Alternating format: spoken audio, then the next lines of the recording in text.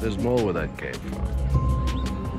Always there is more. A lot of Wire fans out there. Over the years, it just remains a popular show. People, hey man, just watch second season again. Boom. Yeah. It's been 94 to like 19, 18 years since it's been on, 17, 16 years.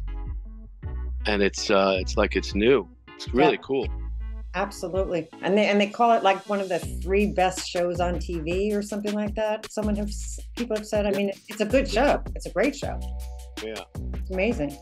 I had no idea, when I got a call to do that, I was like, no clue what it was, who was doing it. First few years, it was dead.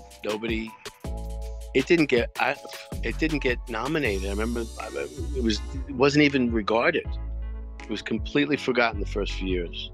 And now, like you said, it's considered one of the great things, television history, blah, blah, blah. But it was completely disregarded. I don't know exactly what was going on. I wasn't into awards and whatever it was being talked about. But I remember in New York, people were watching it. I'd go to the city and people would go, hey man, yo Spiros. But anywhere else it wasn't. Now, worldwide, it's people watch it. Yeah. So you play this Greek mobster. Spiro Vondas Vondopoulos. And in this scene, you had to slit this guy's throat. What's that like? What did they teach you? What you have to do? Pure joy.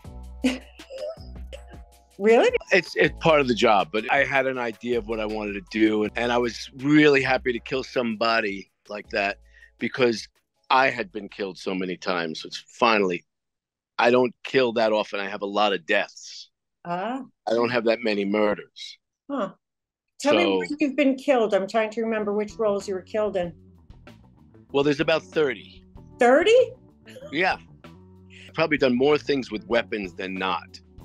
Guns and knives. So I'm very comfortable in that neighborhood. I've worked with a lot of stunt coordinators, a lot of fight scenes. So I'm very versed in physical, violent drama. I've played these killers and murderers and bad guys for decades.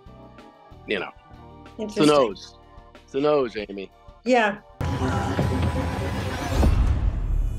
Have dinner with me tonight before you go to Santa Fe. You have always been a very attractive man. Thank you. When you started your career, I think that the roles, like the leading man roles, were a lot more generic, a lot more like blonde hair, blue eyes. I think if you were starting your career today as a 20-year-old, I think you would get different roles because I think, there's more opportunity now for people who don't look classically square George. Yeah.